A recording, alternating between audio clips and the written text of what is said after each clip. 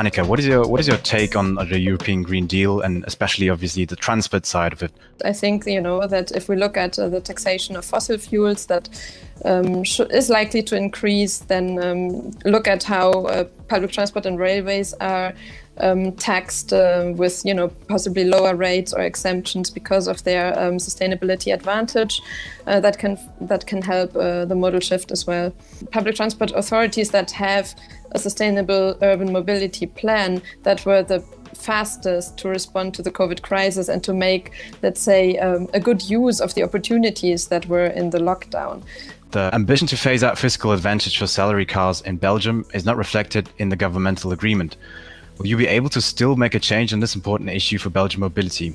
Two important things about salary cars. First of all is you have to electrify the system. You have to have less polluting cars on the way. But we want to change the system with a global fiscal reform, which makes that you pay people in euro and not in cars. And underlying it, if I may, and not to put words into your mouth, Minister, it's not about demonizing individual car drivers, but making sure that we give them the package of incentives and alternatives so that things change. If we're thinking globally about the European Green Deal, we also have to act locally.